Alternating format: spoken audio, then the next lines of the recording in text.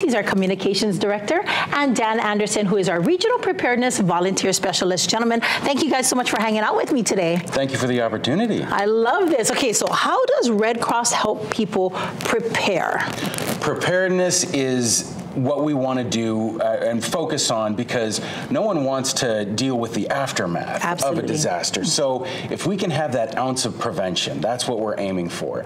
And what we do is we provide classes for people and life-saving skills, and then of course we really teach people to be Red Cross ready, which is 3 simple steps. It is get a kit, make a plan, stay informed. I love that. Get a kit, make a plan, stay informed. Okay, well, I'm just going to jump to this because we've got a kit right here. This is this someone's go bag? This is my go bag. I love it. So tell me a little bit about it, Dan. This is a bag that you would prepare for your home, and if you had no notice, this is what you grab first on your way out the door. So today I brought my personal go bag, and you can get a list of things that you should have, but it should be personalized. It's things that you're concerned about and that you consider to be important. In my family, you know, this is golden. Yes. I need to have that in my go bag. You know, these chemical processed foods are good, but more importantly, the radio. Communications. Communications. You need to be informed. Have your own crank radio. Have a fire starter. Have a blanket, you know, a space blanket. Have a little poncho, because you may be on your own for the first 12 hours, and you got to be prepared. Now, if I had more notice, I would then pull out my list, and I'd look down my list and put together some items like, you know, you get a hurricane notice or a red flag notice. That's the time I pull out this list, because then I can throw in things like, oh, important documents or mementos. Correct. Or important things from my family. And the other is, you know, these are not necessarily must-have, but these are things I'd like to have. So that's why I use this list. You're right. So number 1, have a kit. Number 2, make a plan. Yes. But here's the thing is that we just received the lower than average hurricane season outlook, right? And you know, we're here in Hawaii and the sun is shining and stuff like that. Really, how important is it to make a plan, Matt? It sounds great to have a slow season, but any number greater than 0 is too many. Yeah. I don't want to deal with any hurricanes coming near the islands or impacting the islands.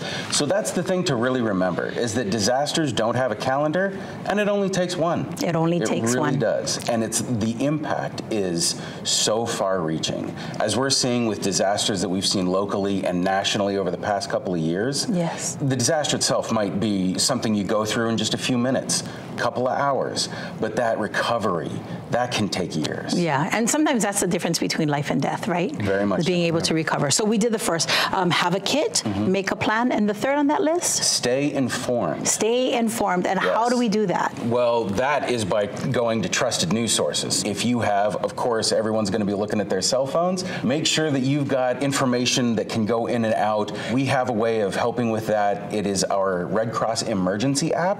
It's essentially like having the Red Cross in your pocket. I love that. You can mark yourself as safe, you can learn where shelters are, and you can essentially learn what's coming next. Because every plan that you make is great, but it will change on a dime. It can absolutely change in an instant. You need to know what the next thing is, and by staying informed, that's how you keep yourself, your family, your friends, your household safe. Yeah, that's right. So have a kit, make a plan, stay informed. And now Dan is a volunteer with Red Cross. How else can our viewers either volunteer or donate or help the efforts of Red Cross? Well, this catch-all is to visit us at redcross.org/Hawaii. Following on our social media, we're going to make sure that you stay up to date with any updates and news as it happens in any form of a disaster.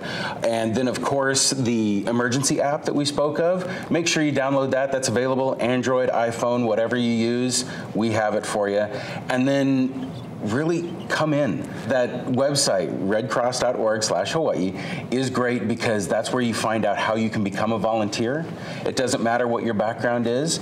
We'll train you in what you want to do, and then that wealth of experience that you have in anything, doesn't matter if it's accounting or firefighting or anything, come to us and we can apply that to the recovery and the disaster preparedness that the community needs. Awesome. Donations are done there as well. Awesome. Thank you so much, Matt, Dan, Red Cross, helping to keep you safe this week as we prepare for hurricane season. Wait right here with Island Life Live.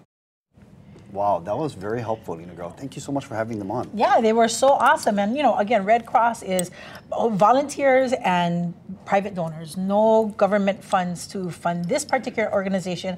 And, when you see that Red Cross, you know that they're there to help. Absolutely. And, as we're watching that story, as you're interviewing them, Mele's like, I got that in my bag, which is very good. I had all those things that he showed on the table. I have that inside my, it's called my bug out bag. Bug out bag. Yeah. I love that. So get that ready, because again, we are in hurricane season up